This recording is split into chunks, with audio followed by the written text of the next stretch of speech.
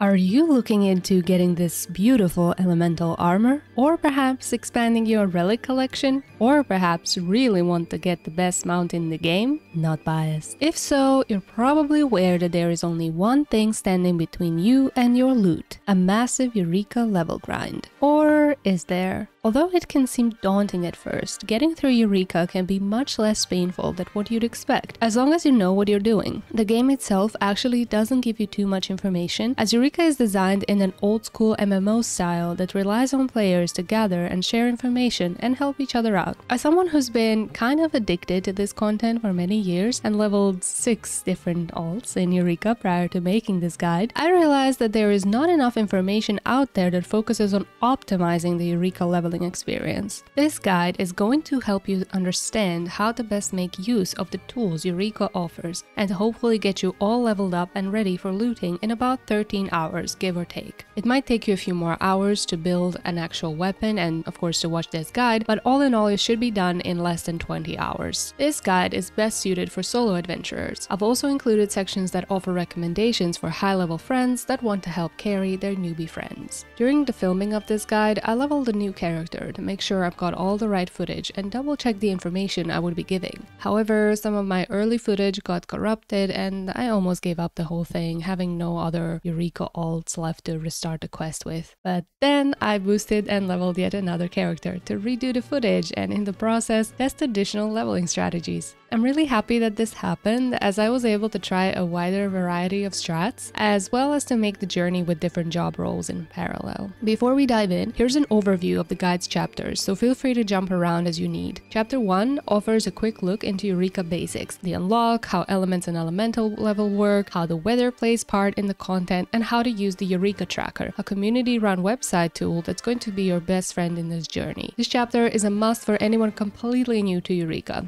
Chapter 2 covers all the core information about how the experience scales, how fates scale, and when it's worth doing them, how to best utilize the challenge log, what are mutations, adaptations, and how to use the Bestiary. This is probably the most important chapter, with all the core mechanics explained, which will be expanded upon later when diving deeper into specific instances and situations. Refer back to this chapter if you forget any experience scaling information. Chapters 3 to 6 cover specific instances, while I'll dive deeper into what I would recommend focusing on for specific level ranges and what to avoid. For these sections, you can follow them along as you're leveling if you wish to. The ends of these sections contain small summaries of my recommendations if you're feeling very lazy and just want to get a TLDR, as well as a brief rundown of how a max level friend can best help their newbie buddy. Lastly, Chapter 7 covers the shoutouts to all the communities and people who's helped me gather this data, and some of my personal advice on how to tackle the community of Eureka on different data centers from my own experience in EU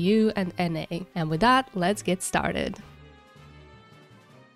Eureka is Stormblood endgame content, so you'll need to be level 70 and have base Stormblood expansion finished. The unlock quest is in Ralga's Reach, which takes you to the actual Eureka NPC in Kugane, off-brand Tancred, at the Pier 1 Aetherite. Eureka has a separate leveling system from the rest of the game that is focused around elemental experience. Elemental experience is tied to a character rather than jobs, so you may change jobs inside Eureka and keep the same elemental level. Just be mindful it's still Stormblood content, so anything that's under level 70 outside Eureka is going to get destroyed inside of it. There are 4 Eureka instances: Animos, Pagos, Pyros, and Hydatos, and you'll progress through them at an order as you level up and finish quests. All enemies inside of Eureka have an elemental affinity, and so do you. You will be switching your element around with the help of the Magia wheel, which allows you to go offensive or defensive towards enemies as you need to. If your element is the same as that of the monster, you're defending against it. To go offensive against the enemy, make sure to pick an element that's marked with this little sword icon. Here are some macros you may use to keybind these stance changes without considering it much. Alternatively, right-clicking the enemy HP bar and then selecting a stance also works. You have a limited amount of spins, but they slowly recharge and can all be recharged at once if you interact with the Magia wheel inside the base again. Eureka is filled with monsters, and killing some of them will spawn specific notorious monsters, or essentially fates. You'll need to kill these in order to gather materials for your relic progression, and they also give experience for finishing them. Every fate has a level assigned to it, and in terms of boss HP, fates sink down to everyone who is in the instance that is within its level range or higher. Monsters that spawn a specific fate are always exactly 5 levels higher from the fate. The fates are designed so that people do them together, regardless of how many people work to spawn them, and every fate goes to a 2-hour cooldown from the moment it has spawned. When the fate dies is of no consequence to the cooldown, with one exception in the last zone. This means that waiting for other players to join the fate for several minutes is common and isn't affecting the cooldown timer in any way.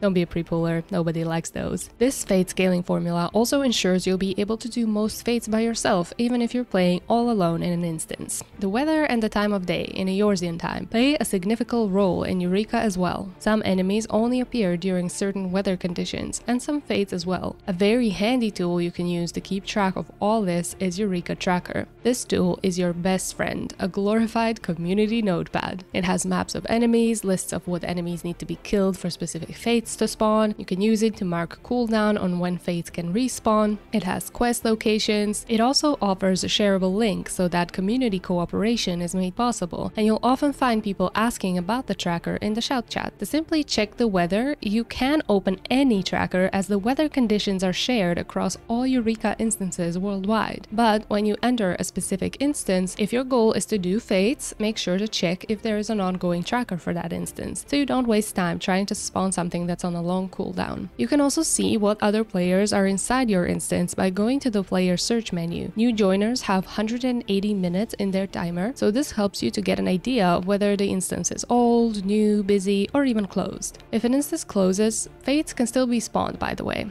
You can sort of recognize a closed instance by the fact that there were no new joiners for like 30 minutes or more, but this can vary a lot depending on the Eureka activity on your server and your local time of the day. Enemies that are tied to different weathers are sprites. They only spawn during their appropriate weather window. For example, water sprites only spawn during rain weather, or wind sprites only during gales. During fair skies, there are no sprites. Note that sprites exclusively aggro with magic, so if you cast something nearby them, you'll pull them to yourself. Walking around them is otherwise safe. Ashkin enemies are basically undead, demon enemies, and they spawn only during night, between 6 PM and 6 AM Eorzean time. You'll recognize them on the tracker map from this moon symbol, but in the game directly, it usually makes sense what an undead enemy is. Mummies, skeletons, boots, anything that looks sort of dead. These enemies all have blood aggro, so they won't attack you unless your HP is low. Walking around them is otherwise safe. Sprites and Ashkin enemies both tend to be a little bit scattered around the map when they spawn, unlike other enemies that are usually hanging around in clusters. Most other enemies in Eureka have sight aggro, so sneaking behind them is almost always an option, but there are also specific enemies with sound aggro, so I'll mention them when they become important. Generally, assume sight aggro and be ready to move behind enemies to avoid them while moving around. Targeting an enemy to see their hitbox marker can help you figure out where they are facing.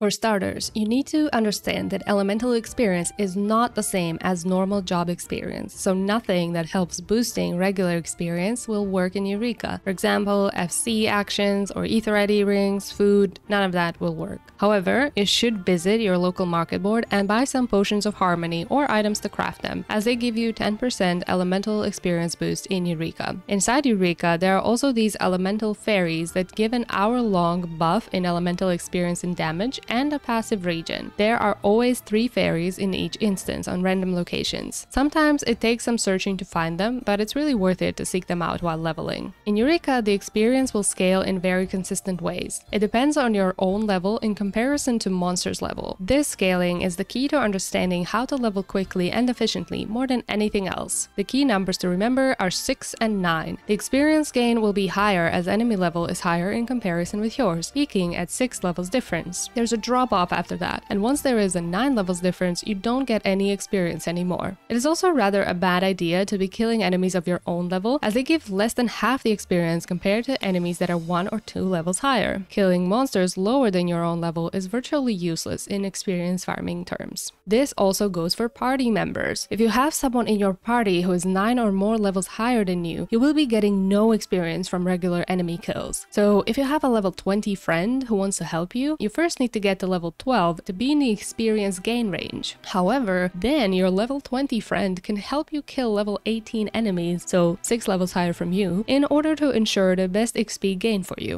6 levels higher monsters hit like a truck though, so to put this into a practical perspective, if you're leveling solo, you'll usually be going for 1 to 2 levels higher, while in a small party, you'll be going for 3 to 4 levels higher enemies from the lowest person in the party. In a full party of people around the same level, you should be able to handle 6 levels higher easily. The tank would need to be in the defensive element, while the rest of the group in the offensive stance to tackle this. So how do you exactly decide what level you should be tackling in any scenario? This is where chaining comes to play a part. The chain will appear on your magia board as you're killing multiple enemies in a row. It maxes at 30, and every 5 chain kills, you'll get a nice little chunk of experience bonus. The higher the chain is, the more experience every kill is worth, and the less time you have to kill the next monster in the chain. This is why you want to focus monsters that are higher in level from you, but also those that don't make you lose the chain along the way because they're too tanky or make you work too hard to stay alive. Note that sprites, ashkin, and mutated or adapted monsters give more experience than regular enemies, so when possible, try to aim those types of enemies for chain 5, 10, 15, etc. This way, you'll bank some juicy experience on those chain bonuses.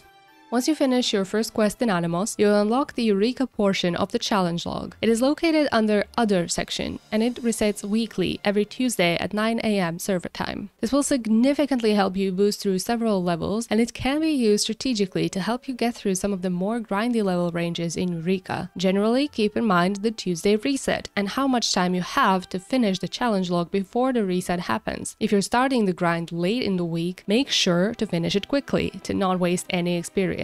If you're starting your grind on a Wednesday, you may want to try to delay finishing as many categories as you can until later in the week. The reason for this is that the challenge log experience scales with your own level. While it can be useful at any level, some level ranges are a bit slower to get through than others because enemy options are not as good, and this is where you can use the challenge log to help you speed through those more efficiently. I'll of course be giving some advice to where I would use the log in every instance, but you'll adjust this to your own needs depending on your available time. I've mentioned mutations and adaptations a few times, but note that this only becomes available in Pagos and onwards. Some enemies can cast mutation or adaptation abilities during specific weather conditions, and if they do, they pretty much double the experience gain in comparison to their regular counterparts. With the help of the Eurekan community over the years, mainly Eurekan Explorers Discord, who started this project, and Eurekan Academy Discord, who helped me update this over the years, there exists a Bestiary, a monster compendium of all the enemies inside Pagos, Pyros, and Hydatos that mutate or adapt, and the conditions under which this happens. I've included links to this below, so make sure to use them when you need them. The spreadsheet form is a simple matrix. You check your current weather, is it day or night, and then locate an enemy around the level you need that has a chance of this cast. A dear friend from Light Data Center remade this in a tracker form that tracks current weather conditions more automatically, so use whichever you prefer. Note that the website tracker is not updated all the time, so the spreadsheet Bestiary might have more information for some weather windows. Mutations and adaptations don't exist in Animos. They are rare in Pagos, much more common in Pyros, and in Hydatos the mutation rate is 100% as long as you know the right conditions. Also, the enemies that spawn fates will never mutate or adapt. NMs or fates give experience in a calculated way, depending on their level and on your own level. You need to be at worst 1 level lower than the fate level in order to get its full reward. This means, for example, to get the full crystal, experience, and feather drops you need from Pazuzu, a level 20 fate, you need to be level 19 or higher. This also means that going to a fate while you are too low of a level for it is usually not a good idea, especially in Animos and Hydatos. For example, grinding monsters around your level when you're level 6 will give you about 700 experience per kill. Finishing a level 20 fate will give you about 2.5k experience, the maximum you can get from a fate at your own level, and it will also give you no other drops, no crystals, no lockboxes or else. This means that you're simply wasting time traveling there, as killing 4 enemies to match that experience takes only about a minute, while going to a fate can sometimes be several minutes of travel, sneaking around high-level enemies, and then also waiting for everyone else to join, in order to then get no reward for it. In Pagos and Pyros, Fate XP has been buffed a few times, so there are some exceptions to this, but I'll be talking about my Fate joining recommendations within the instance chapters. Generally, it is more beneficial to focus on regular enemy grind until you're at least halfway done with your leveling inside any instance. balance. Lastly, there is a gear item you can get to help yourself do more elemental damage and have higher elemental defense as well. While this does not affect experience directly, it definitely helps the journey, and I highly recommend getting one of these gear items. They are role dependent, so you'll either want Kirin or Sode if you're going to use a physical job in Eureka, or a Vermilion body if you plan to use a caster or a healer. This fellow in Pier 1 sells them, and the materials you need for them are tradable. For Kirin body, you'll need 2 cryptic seals, while for Vermilion body, you'll need 3 Damastian cloths. Their price is usually not too high, and you'll surely get this money back with all the Eureka loot later down the line. These items are also best in slot for Eureka because of their elemental bonus, item level, and 5 materia slots, so you're not wasting gil, especially if you plan to build several weapons or gear sets in Eureka. To sum up this section, these are all the things to keep in mind while grinding in Eureka in general. Focus enemies higher than your level to utilize the experience scaling calculations. Make sure to keep the chain going, and if possible, kill sprites, ashkin, or mutations every 5 chained enemies for higher XP bonuses. Be mindful of challenge log weekly reset. Make sure to have Potion of Harmony and Elemental Fairy buff running whenever possible. Once in Pagos, Pyros, or Hydatos, use the Bestiary to help you focus mutations and adaptations, and focus on fates only when your own level is close to fate level or higher.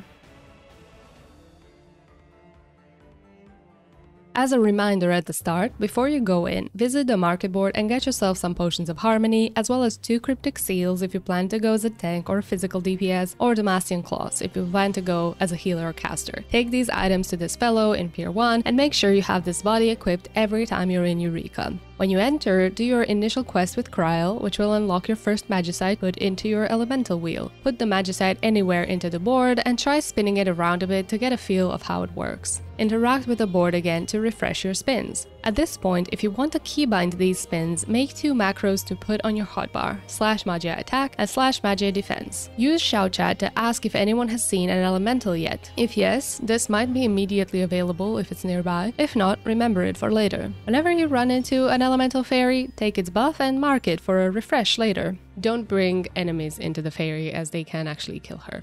Talking to Cryle further will also unlock the ability to attune to the Aetherite, the Eureka section in the challenge log, and the Eurekan Provisioner NPC. You'll want to immediately buy Eurekan potions from this NPC, at least 100, because they're your passive regen potions you can just chug as you grind. Super useful. After you've gotten these potions, my recommendation is to mount and exit the base, going to the far left. Your first focus is to get to level 5 and finish the level 3 and level 5 quests, which give you additional magicites and make you much sturdier. Pass along any level 1 enemies, you don't want to waste time on those. They are all site aggro, walk behind them, selecting them to see their hitbox if you don't know where they are facing. Go until you find this little lake with a variety of monsters ranging from levels 2 to 4. If you're a DPS, feel free to attack enemies that are 4 levels higher from you, one by one. Anytime you level up, make sure to change enemy target and go higher level again. If you're a tank or a healer, you should be killing monsters 2 levels higher from you at this stage, but you can pull several at once. Keep doing this until you're level 5, then go back to base to finish your 2 available quests. Note, if you have trouble staying alive on any job, turn enemy level down a notch, but always aim to kill monsters that are higher level than yours. Don't forget to be in the offensive stance and keep chugging your Eureka potions. As for the quests, once you talk to Cryle, the quest location won't show up on the map anymore. You can always check the quest locations in the Eureka tracker. For the quest level 3, you need to enter this small cabin, which is surrounded by some level 7 side aggro enemies, so carefully sneak past them. If there are any boots in the house, don't worry. They're ashkin, they won't touch you unless your HP is low. For quest level 5, the location is more out in the open, but still requires some sneaking around side enemies. Make sure to interact with the Magia board to equip both new Magicites once you're done with these quests. Put them all into the same slot. This works best as it offers most offense, and if you need defense, you can simply swap to full defense with your macro. You will rarely ever need full defense, so this is the most optimal way to build Magia board these days. Anything other than putting the Magicite into the same spot means wasting your time, as you kill enemies slower.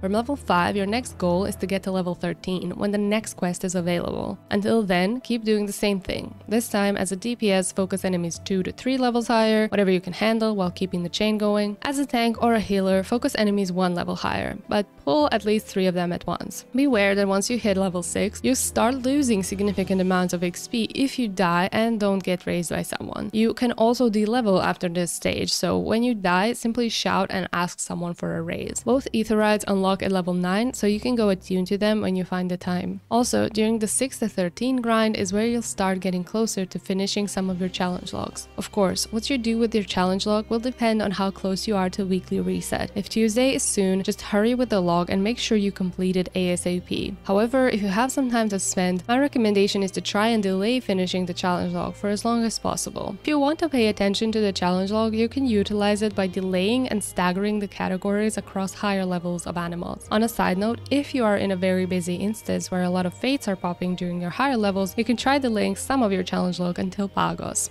Once you're level 13, you'll want to go back to the base and finish your next quest, which gives you your 4th Magicite. The enemies around the quest location are either Sight or Ashkin, so just walk behind them, you won't get aggroed. You'll notice enemies after level 14 hit a bit harder, so you don't want to delay your quest, as this Magicite will help you a lot in killing things faster. Don't forget to put the Magicite into your board before you go back to grind. This is where you'll want to keep doing the same thing, but also occasionally trying to focus some enemies that spawn fates as well. If there is an ongoing phase train, you can join it at this stage. Remember to not waste time by going to fates that are more than 2 levels above yours. It will give you very reduced rewards and you benefit more from the grind. Once you're level 17, this is where you will get your final quest and the final Magicite. The Magia wheel enemies around the quest location are sound aggro, so toggle walk when you're going around them. You may want to keybind this option somewhere if you don't have it already, as Pagos will soon bring more sound aggro enemies to your life. Note that you can go back to Cryo and immediately interact with the Magia board to get the Magicite into your wheel. There will be a continuation to the quest which requires 99 Animos crystals to finish, but you do not need to hurry with this. From level 17 onwards, it is time to finally focus on fates more actively. You'll want to finish your Animos weapon before you move into Pagos, regardless of what your Eureka goals are.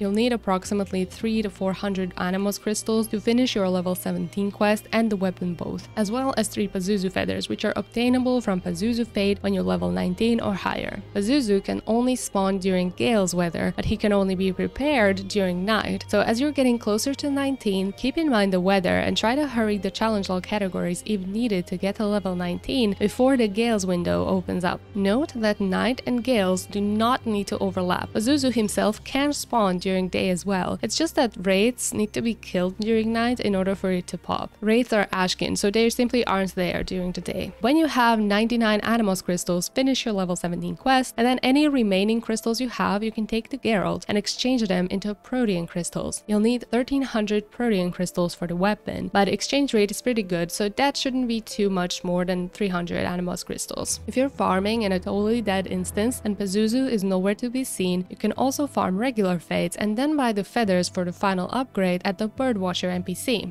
If you're aiming to build shiny elemental gear, note that you do not need any gear from Animos, just finish your weapon until it's nice and shiny. To sum up, this is what I would recommend for Animos. The entire time, make sure you have Potion of Harmony ticking, as well as Elemental Fairy bonus and your Eureka potions while killing enemies. From levels 1 to 5, focus enemies higher than your level, 3 to 4 higher for DPS, 1 to 2 for tanks and healers, and then finish your quests. From level 6 to 13, focus on killing monsters higher than your level, 2 to 3 for DPS and 1 level higher for tanks and healers, and then finish your quest at level 13. Attune to the Aetherites when you're level 9. Some of your step 1 challenge logs will also finish here. Try to delay steps 2 for as long as you can. From level 14 onwards, mix enemy grinding with some challenge log finishes. At level 17, do the part of the quest that gives you your final Magicite. At level 17 and after, focus on fates and finish remaining challenge logs if needed to hurry to 19, if there is a Pazuzu window coming up, Gale's weather after or during a night cycle. Make sure you have Animos weapon finished before you are journeying into Pagos. Though you can leave Animos at level 17, I suggest going to Pagos at level 20. You can stay in Animos longer if your weapon isn't finished, but if you are 20 and have the weapon done, go to Pagos, as experience is well worth it over there. All in all, depending on your instance activity, if you see Pazuzu or not, and how much of the challenge log you manage to finish, Animos should take you about 3 to 4 hours to finish, both leveling and the weapon. As a final note, if you have a level 20 20 friend who's helping you out, follow my steps until you get to level 12 without your friend being in the party. After level 12, party up with your friend and have them carry you by killing enemies 6 levels higher from your own. During your journey from 1 to 12, you can have your friend outside the party spawning fates that are around your level range, so you can quickly join them as they pop and get a little boost in experience that way, as well as some crystals. If your friend has elemental gear, they'll be able to kill enemies above level 20 as well, once it's needed. If not, then after you hit level 17, finish your quest and focus on fates together, or monsters that are level 21. That should be doable for any level 20 player.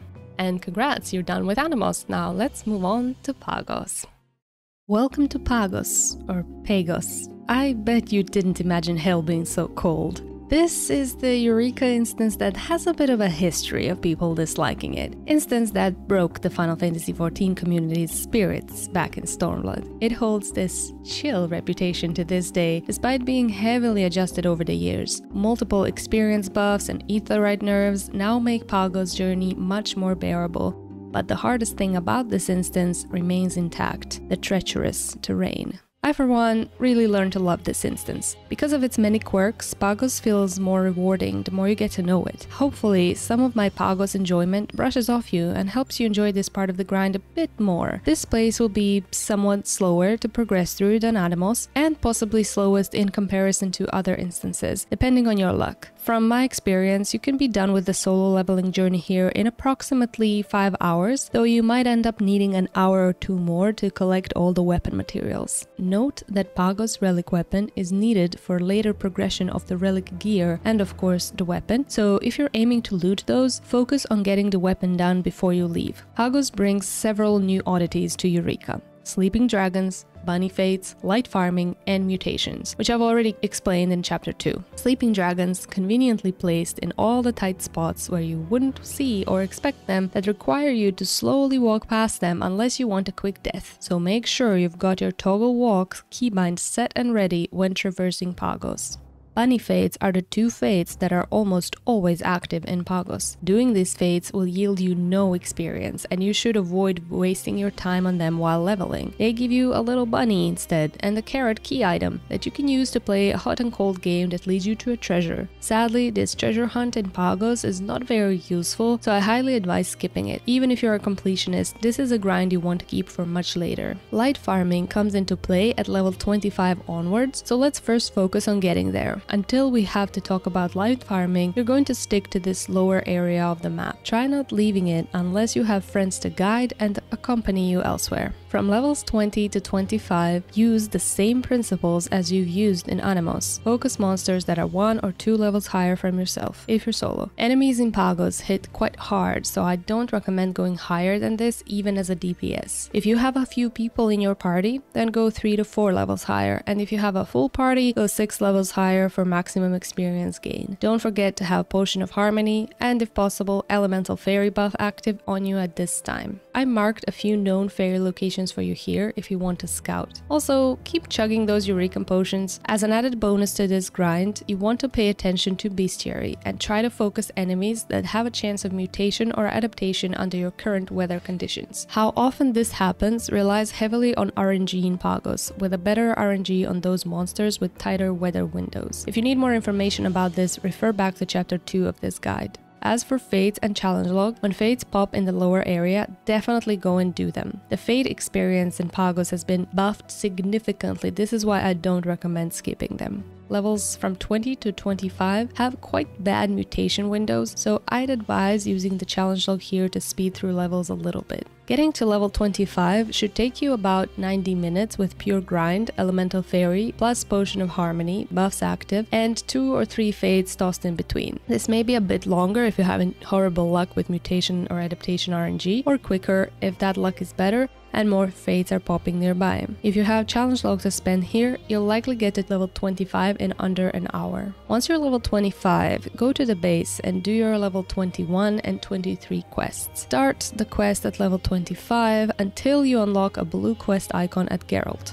The rest of the quest line in Pagos can wait until you're 35, there is no rush. Now, if you don't unlock this blue level 25 quest, it means your Animos weapon is not finished. If you're aiming to build any relic weapons or elemental relic gear in future, I highly advise to go back to Animos quickly and finish your weapon. Few hours in Animos now will save you a lot of pagos later. For this quest, Geralt will give you the kettle. The kettle is a system that serves to collect the so-called light from the monsters and fates that you're killing. The reason to unlock this now is because of how much you'll be grinding mutations and adaptations, so you'll save so much time on the light farm grind while doing the normal leveling. You will need 31 light for your weapon, which you will actually fully get by the time you're level 35 if you start this early. Gathering light is tied to the elemental experience gain, so the more experience you're getting, the better chance of light gain is. Fairy buff, potions of harmony, and the level scaling all influence the light grind. Fates also give light in a set amount, some more, some less. Despite some popular and disproven theories, nothing you do with a fate influences the light gain. It's always the same amount per fate. Brothers, and holy cow, I'm looking at you.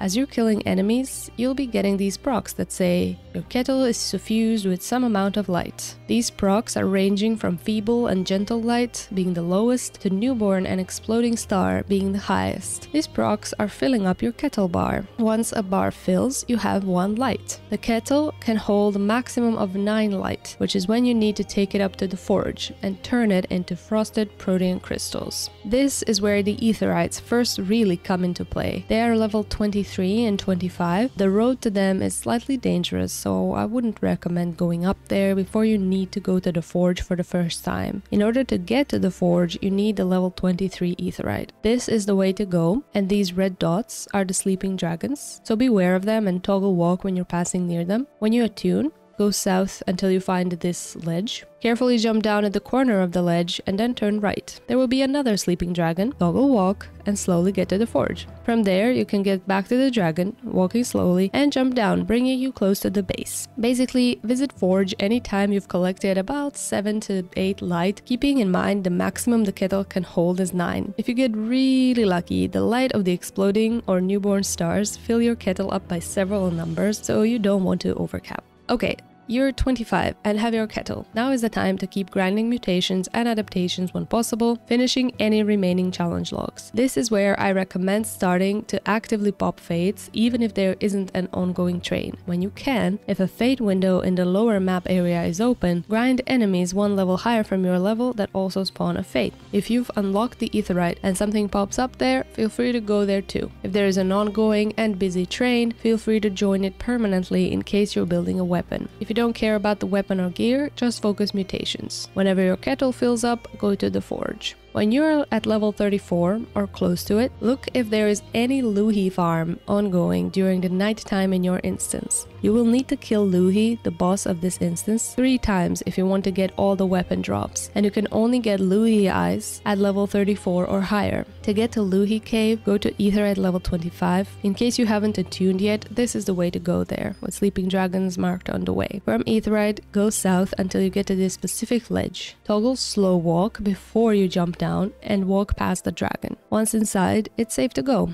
If there are any soldiers, they are Ashkin, so they won't attack you unless your HP is low. By the time you're 35, you should have more than 30 frosted protean crystals if you've unlocked the kettle early, and the amount of Pagos crystals and Luhi eyes you will have will depend on your fate luck. If needed, stay in Pagos a bit longer to get the remaining drops. If you're not rushing, you can finish the quest and go to Pyros immediately, and just try to keep an eye on your local Discord servers for Luhi and Cassie farms. Those will give you the most loot by a mile. As for the quests, the one on 25 is in the lower area. The level 29 one is here. You need to go to Geothermal and jump on this middle ledge. Quest 35 is surrounded by Morbles, which are sound aggro, and Griffins, which are true sight, meaning you can't sneak past them with a ninja stealth. Arm yourself with patience and wait for them to turn around in order to get to the quest spot. This is possibly the hardest spot in the entire Eureka. If possible, don't do this when you're alone in the instance, as it is very easy to die if they spot you. If you must, be mounted so that you can run away if they turn.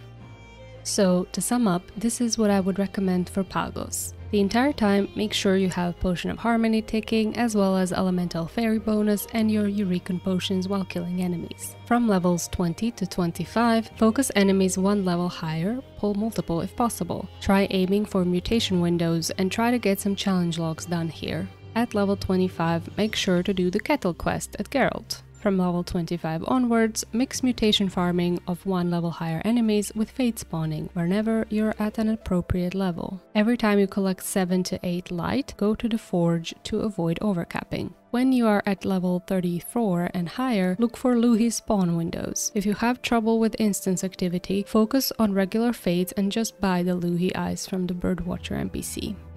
As a final note, if you have a max level friend helping you level, you need to first get to level 27 before you can get experience from being with them in party. When you are 27, they should help you kill 6 levels higher mutations or adaptations for maximum experience gain. Best thing they can do for you until that point is to help popping fates in the lower area and drive you to all of them, while you do the challenge log and mutation grinding. There is an option for the friend to sink their level down to 23 with the help of the Southern Bunny Fate, in which case they can help you go a few levels more quickly. However, these days it's incredibly rare to find this fate not being farmed for loot, so it's not a very reliable method. Besides, the later leveling with a friend would be so quick that it's actually worth getting some fate crystals early on with their help. That is it for Pagos. The worst is now behind you, and hopefully it wasn't all that bad. Now let the fun begin.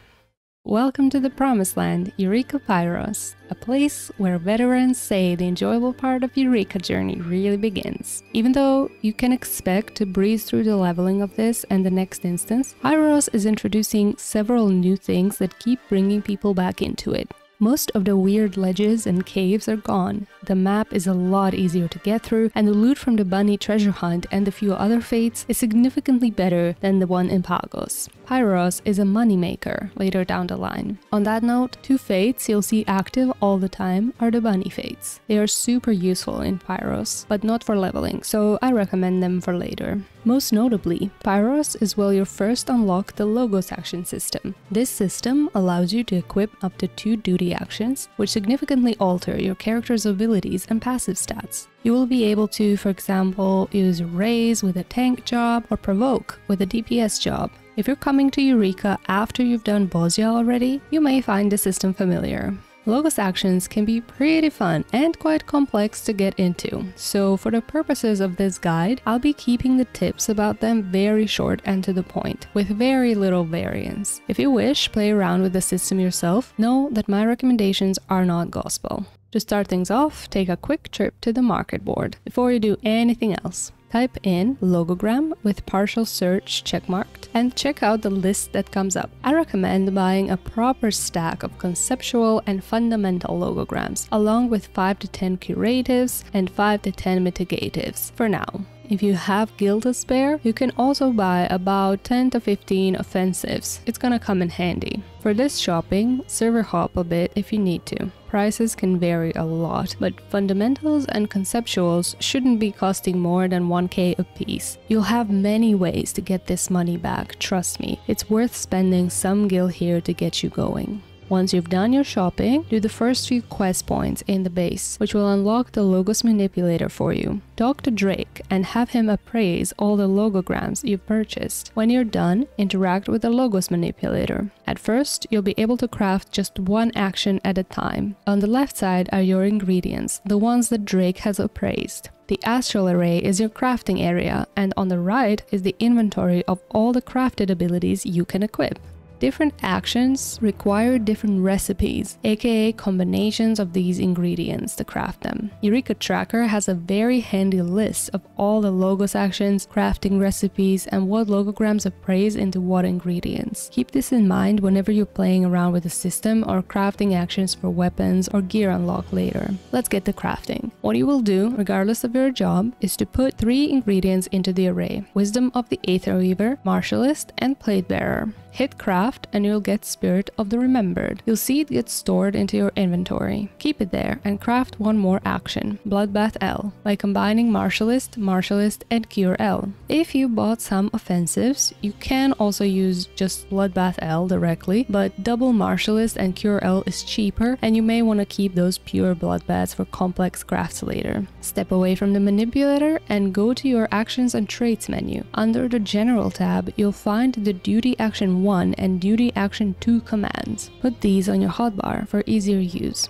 Now, click the Spirit of the Remembered action from your Logos inventory. You'll see it shows as 1 out of 1 in your Duty Action 1 spot. When you see a number like this, it means the action isn't activated yet. Click it to use it. Spirit of the Remembered is a passive stance, which will now show on your buff list. This is a very useful passive to have in Pyros, as from now on, enemies in Eureka have some passive abilities to their element type. Most notably, wind enemies have higher evasion, and Spirit of the Remembered helps that your attacks don't miss. It is also a neat little safety net, as it can automatically raise you if you die. Spirit is also special because it's a stance that remains active until you die or change instance, even if you end up using some other Logos action abilities in the meantime. This isn't the case for other types of stances. This is what you'll do now. Pop your second prepared action. Bloodbath L is an ability that you can recast every 60 seconds and it lasts 45 seconds itself. It's an extremely potent self-heal and allows you to pull many enemies at once. With Spirit active and Bloodbath ready, double check if you have enough Eurekan potions of Harmony active, and ask if anyone has seen an elemental fairy. Go pick it up if it's somewhere nearby. Here are some fairy locations that are common in the lower area if you want to scout. With that, open the Bestiary. In Pyros, you'll notice the mutation and adaptation rates are much higher compared to Pagos, and you'll use this to your advantage whenever possible. Your first goal is to get to level 38, and for those levels, focus on monsters one level higher than yourself that can mutate or adapt. The first few levels should be decent on weather windows, having ice traps, gibbons, and cardians as a good option for every level. You can pull many enemies because of Bloodbath and keep your element offensive towards the mutation element. Be mindful to pull smaller while Bloodbath isn't active and stagger enemies in a way that you can keep the chain from breaking. When you are level 38, you should go do your next quest, the only quest to worry about until you're done with Pyros. This will unlock the ability to craft 2 Logos actions at the same time and will significantly improve your leveling comfort. For this, you'll need to go to a quest location behind this house. This is the best way there. Just be mindful of the side enemies around the location itself. You can technically jump down towards the base here, but be careful not to aggro any griffins when you fall down. When you're able to go to Drake, you'll notice Logos Manipulator now has an Umbral array along with the Astral array. Each array is a separate crafting area for Logos actions, so you can now craft 2 at once. The more complex the craft is, the smaller is the chance of a successful craft. This is where those offensives come in handy, because they allow for easier making of Bloodbath. As a DPS or a healer, you'll now put Wisdom of the Platebearer in one side and Bloodbath L in the other side. If you didn't buy any offensives, you can still make Bloodbath with Martialist, and Cure. As a tank, instead of Wisdom of the Platebearer, you'll craft Wisdom of the Martialist. Wisdom Logos actions are passive stances that give you massive boosts in stats. Platebearer is legitimately broken since the stat squish and massively boosts HP and defenses of DPS and healer jobs, to the point where Bloodbath could be exchanged for something else, but for the purposes of clarity and safety, I still recommend only this. Martialist is just for tanks. It buffs their DPS output, so you'll be killing things much faster and have an easier time keeping the chain going. As a healer or DPS, you can use Aether Weaver or Skirmisher for that DPS effect, up to you. While I was testing this, it felt significantly more unsafe and not that much better than Platebearer, so I wouldn't recommend it myself. Wisdom stances, unlike Spirit of the Remembered, get removed if you swap an active action set, so you can't use them and then swap to something else like we did with Spirit. Goes without saying, if you died at any point, craft a Spirit of the Remembered, pop that first. Then equip your Wisdom plus Bloodbath set and click Wisdom so you have it activated.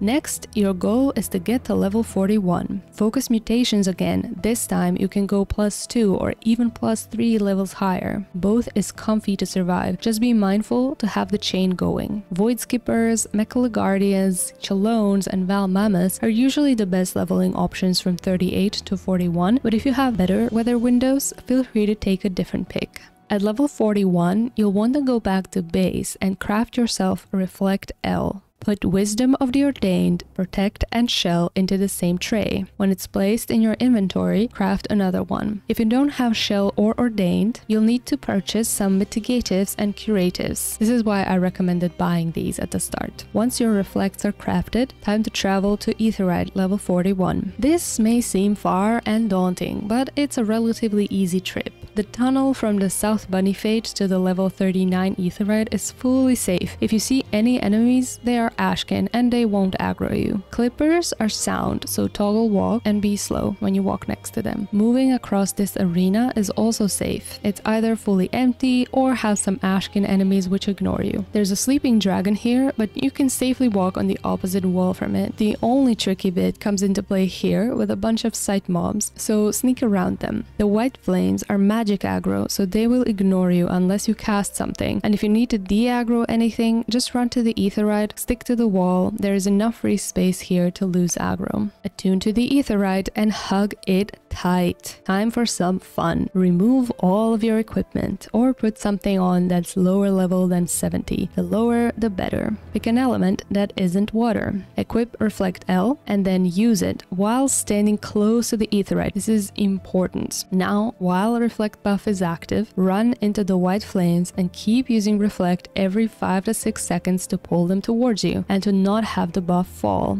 There are enough white flames that you can keep a consistent chain if you stagger them out a bit. Just make sure your Reflect never falls. If you see any sprites, they're also safe to pull. If you see any snakes, they will ignore you as they are Ashkin. Don't be afraid. This is a strategy that you can do until your 2 Reflect trays get spent. It should last you until about level 45 or 46. After this, the experience gain becomes too slow unless you run into a mutation window for these white flames under Umbral Wind weather. The key to not dying is to remember to de-aggro next to the Aetherite. That's a pretty safe area. Always make sure your Reflect is active before you run into enemies, because if you're using the first Reflect while surrounded, you'll die. I have a detailed Reflect guide already on the channel, so if you have any misunderstandings about this system, I advise you to check it out. This whole grinding method should take you about 10 to 15 minutes to get you from level 41 to level 46, even without any challenge logs and even if you die and have to release once or twice. Okay, when you hit level 46, time to go back to base, craft another Wisdom plus Bloodbath combo, and get back to mutation grinding. Do this until you hit level 50. As usual, this is also the point where it's beneficial to join any fates that pop nearby for a nice little XP chunk and for some crystals. I haven't been recommending fate grinding till now, as it is much slower to get to 50 this way. Once you're level 50, you'll see that Pyros often has people spawning Penny, the boss you need for the weapon, Lame Bricks, Skull, and Yin Yang, which all give massive amounts of crystals. Lame Bricks, Skull, and Yin Yang are popular because of their rare item drops, which sell for millions of gil everywhere. Combination of their 3 items make a 6th Magicite, which Eureka veterans all want. So joining the Pyros instance when Blizzard window is coming up will more than likely get you some juicy fate farms. When you're 50, you can finish your remaining quests. First 2 are quite easy to find, and then the level 50 quest is split between 2 tricky locations. I'd say these are easier than the Pagos one, but I managed to somehow die on both of them while doing the guide.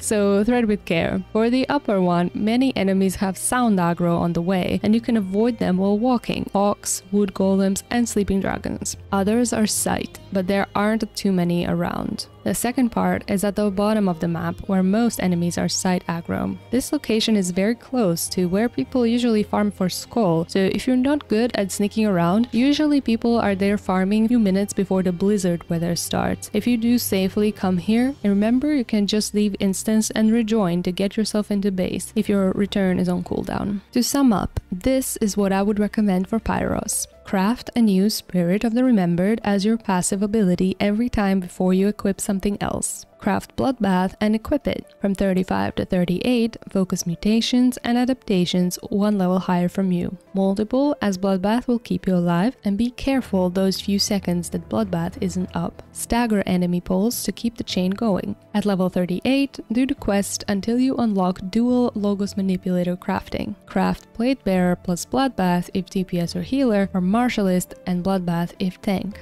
From 38 to 41, focus enemies 2 levels higher than you that have a chance of mutation. At 41, craft Reflect L twice and go to the level 41 Aetherite. From level 41 to 46, do the reflect farming. From 46 to 50, craft the wisdom same as before, plus bloodbath, and focus enemies 1, 2, or 3 levels higher that mutate or adapt, whatever allows you to keep the chain. At 50, do the remaining quests. All of this should take you about 2.5 hours to complete, and that's without any fates and with no challenge logs either. If you have a challenge log spared, I recommend using it in the 46 to 50 stage. If you have time in the week left to do Hydatos, the next instance, try keeping the Sprite challenge log for that. In Pyros, Light Farm unlocks at 50, but it's fully optional at this stage, and quite useless unless you plan to do tons of Eureka. The gear can be purchased for 30 crystals apiece if you have your Pagos weapon finished and haven't covered any 50 Logos actions. For this, use the tracker website to nail down the cheapest recipes. If you want to collect any logograms for yourself, here's a handy sheet of where they drop.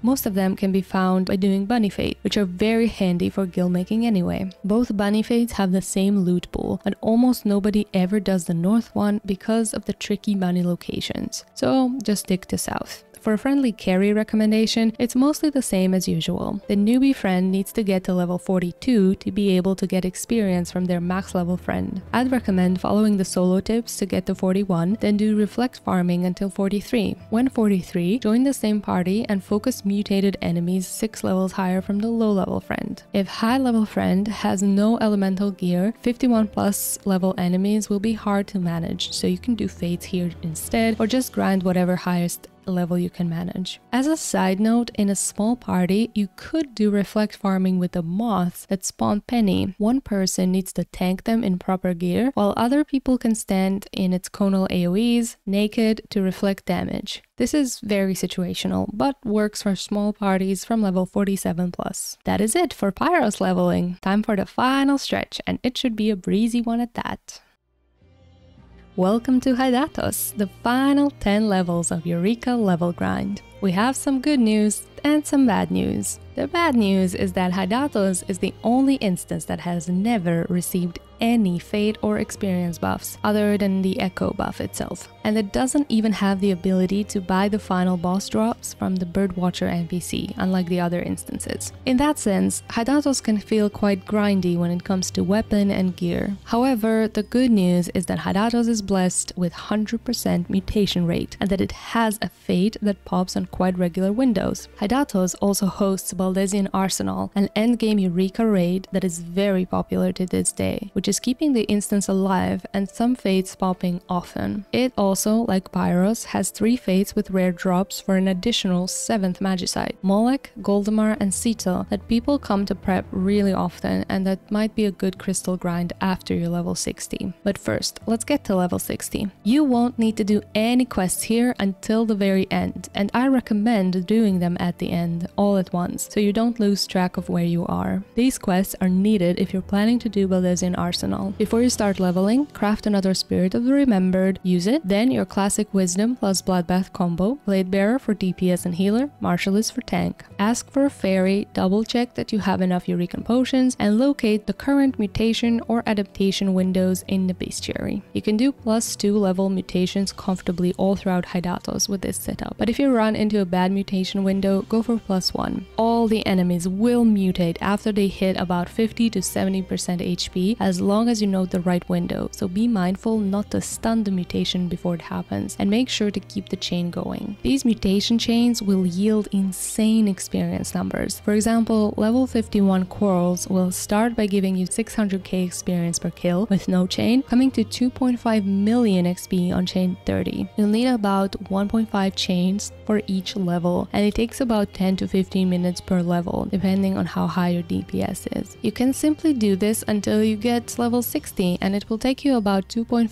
hours without any challenge logs and with 1 to 2 fates tossed in between, if any fates pop that are within 1 level from yours. It is not useful going to fates if they are 2 or more levels higher from you. Mutations will give you far better experience for the time allotted, and those fates will give you no drops. There is only one enemy I've come across that is highly annoying to farm solo, and those are the Shugen Tengu mutations. Unless you have an AoE that allows you to look away while DPSing them down, these gaze attacks will give you annoying terror that prevents you from keeping the chain going consistently. There are places where you can reflect farm in Hidatos. One is with these mammoths that are level 58, so they are best done at level 52. However, these mammoths are only safe to reflect during daytime from 6 AM to 6 PM Eorzean time. During night, they mutate and do physical damage. Also, they aggro by sight, and their conals are not safe to stand in. This method is rather slow, unless you catch it when you're level 52 for that max experience gain. The second place is the so-called Sprite Island. This place is good. It's built to quickly get you from 59 to 60 if you de-level, for example, but it's useful at 58 as well. I personally find this quite slow unless you have some sprite challenge log left, because sprites respawn every 4 to 5 minutes, they don't mutate, and they don't allow you to keep the chain going. However, it's a good lazy method if you hate regular farming. Just be mindful to apply reflect first from a safe distance, and don't ever touch the sprites, as some of them can reflect physical damage back from stuff like shock spikes and thunder sprites. When you are 60, go do the quests. Locations are generally easy to find from the tracker map. Just note that the first one is high on this rock that you can climb. When the game has you visit the BA library, you'll need to interact with everything there in order to trigger the remaining quests later. When you're done, you can go to the Scholar NPC to unlock BA, which will give you these spooky terms of service. So other than the 10 regular fates you'll see on the tracker, there are 2 special fates that Hidatos offers. First is Ovni, which you'll recognize whenever you get this notice about the umbral turbulence in the instance. Note that despite looking like it, umbral weather doesn't actually remove the regular weather effects on mutations. Ovni spawns when there are at least 8 or more players in the instance who are level 60 and who have finished questline. Instance also cannot be closed. If it's closed, Ovni won't spawn. If the instance is fully new, first Ovni will spawn 20 minutes later, and then every consecutive Ovni spawns exactly 30 minutes after the previous one died. Each Ovni kill gives 10 crystals, same as the final area boss, Provenance Watcher. Ovni Fate serves to open entryways to BA, which are these little portals that you should never touch unless you know there is a free space in an ongoing run. If there is a BA run going on, Ovni won't be spawning. However, the BA group will spawn the Support Fate down here, which gives 30 crystals to make up for Ovni missing. This is why joining Hidatos while there is a run happening, even if you're not in the run, is useful.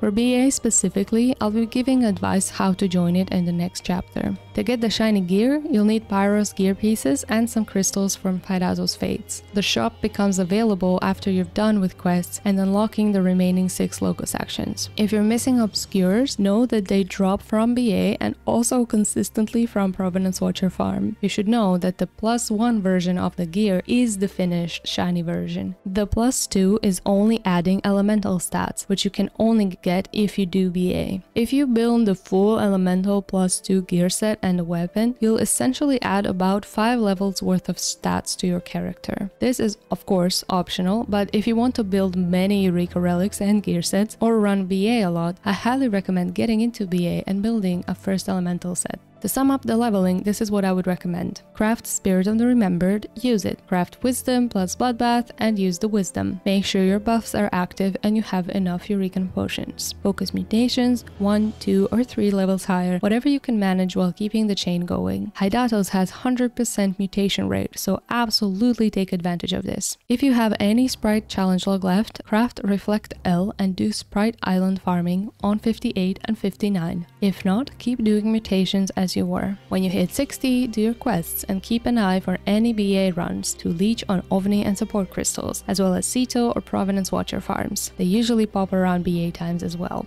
High-level friends can really shine in Hydatos. The lower-level friend only needs to reach level 52, and then you can simply party up and focus 6 levels higher mutations. Usually you go for Mammoths during night or Dreadnoughts during day at 58, then Shugen Tengus at 59, Korpokurs at 60, Squibs or Moles at 61, these Mylodons whose name I can't pronounce at 62, and Zoos at 63. When your friend is 58, you can do the regular Moistbox farm enemy grind on Gargoyles or Pisces if your high-level friend is elementally geared, or have the low-level player do the Sprite Island. While they are doing the Sprite Island, high-level friend will slowly be pulling Mylodons close to the island to help keeping the chain going. The idea is to kill 5 to 10 Mylodons in those 5 minutes that you're waiting for sprites to respawn, so that the sprites fall into the high chain range, between 20 to 30. This is it for Hydatos and Eureka in general. All this leveling should have taken you about 13 hours, maybe a bit more if you didn't have any challenge logs to spend or if you decided to join some fate trains. As we've been skipping fate grinds, now you'll likely have to go back a bit and farm some remaining crystals to finish the gear or weapons you've wanted. As a level 60, now this will be much easier and faster to do. Altogether, it shouldn't be more than 20 hours for the entire leveling process, plus getting the weapon or gear set done, plus the time that you've spent watching this guide. Before I officially end the guide, I'd love to give some community tips and shoutouts in the last chapter. The Eureka community is rather small but strong, and every data center has something that people have gotten used to over the years. You'll quickly catch on to these habits that sort of generationally continue. So if you end up disliking how Eureka is on your data center, try visiting another one for a bit of a different energy. The most notable differences I found were about the big boss fates I've mentioned. Skull and Yin Yang in Pyros, Ceto and Goldemar in Hydatos, as well as Cassie and Crab in Pagos. They're all very popular because of their rare and expensive loot drops. On some data centers, for example the EU ones, the Eureka discords have pings that people can use when they start prepping these fates, and usually a pop itself is also reported. It is common to give 3 to 5 minutes waiting time for people to join these and the other fates. On NA data centers, there are some massive differences in how these fates are handled. While on Crystal, people tend to wait for however long it's needed for everyone to arrive, on Aether these fates are instantly pulled as they spawn. If you plan to farm these on Aether, you'd better be ready on the fate location when you notice it being prepped. As for Baldesion Arsenal, on almost all data centers, this is organized via Discord servers specialized in Eureka or VA. In the description, you'll find the list of different Discords you can join on your data center. Feel free to let me know in the comments if I missed some. Some Discords do signups few days in advance, some do impromptu runs by sending a notification 30 minutes ahead of time, some schedule runs weeks in advance, and some just have a queue system with the help of a bot who then organizes a run when enough people apply. All runs end up having a host who takes you through with callouts, and most of the mechanics are self-explanatory this way. The only boss I recommend looking up guides for is Ozma, the final boss. I have a guide on my own, but it's light data center oriented. There are some generally good ones out there, so take a look at what your server recommends. Either way, don't be scared. This content is a lot of fun and very special for your Final Fantasy XIV. Go get the shiny orb. Lastly, I'd like to give some shoutouts. Big shout out to Eurekan explorers who have started the Bestiary and the whole research idea about Eureka in the first place. Amazing server, and though I've not interacted that much, it's been my go-to place to double check information when I didn't know it from my own sources. Link is in the description. Big shout out to Eurekan Academy on Light Data Center, my old server that is now all grown up with its new admins. I've met so many amazing people who helped me gather all kinds of data over the years, and many of the leveling information and ideas came from big community events, so suffice it to say, if it wasn't for my friends during Eurekan Academy days, I wouldn't uncover this much information by myself. The Discord link is also in the description. They have an amazing info library. Even if you're not on EU yourself, you'll find knowledgeable people there. Special shout out to Noranda La Luna, who created the Eureka Tracker website and who keeps it going for all these years. If you find the tool useful, consider giving them a coffee through the the link at the tracker website. Their work has carried Eureka community for generations at this point. Big shout out to my friends who jumped in occasionally during the filming of this guide to record some party sections, and to the random players who partied up with me in Eureka and even helped gather some data during the filming of the guide. Eureka is community-driven content, first and foremost. Look at it as a place to communicate and cooperate with people, and it'll make the whole experience that much more enjoyable. I've technically retired from Eureka a year ago at this point, but as you can see, I keep dipping my toes back into it because of how enjoyable it can be. Even if you end up hating it, I hope this guide provided some security and helped you speed things up. Feel free to drop additional tips into the comments, as I most certainly didn't cover all the options, all the jobs, all the data center experiences. Also, if you end up using this guide, I'd love to hear back and see how well it served you. Thank you so much, and may the elemental experience guide you.